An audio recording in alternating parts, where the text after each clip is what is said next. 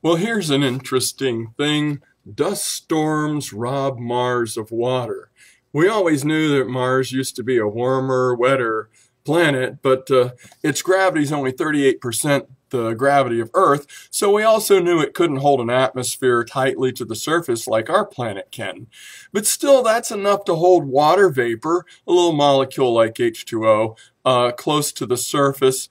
But if water vapor gets too high up in the atmosphere, the sun's rays can rarefy the atmosphere and turn the H's and O's back into hydrogen and oxygen and break the water up, the ultraviolet rays from the sun. And this article points this out, but it says one way that the water molecules can get hoisted up to high enough in the atmosphere for this to happen is by the dust storms. They can do it.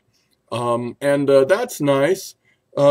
Interesting how then the hydrogen leaves the atmosphere because it's the lightest of all the elements, of all the gases, and then there's no hydrogen for the ingredients of water, hydrogen and oxygen for H2O.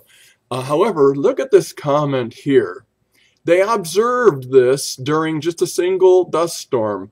Variations over weeks or months don't really tell you anything about the 1,000-year timescale that governs hydrogen, NASA says. Well, that's interesting because they might observe these radioactive isotopes for a couple hours, maybe days, maybe weeks, and they'll extrapolate that out to billions of years. And that seems to make sense to them based on 4 basic assumptions that you really can't prove. Well, anyway, that's your thought for today. God bless and keep thinking.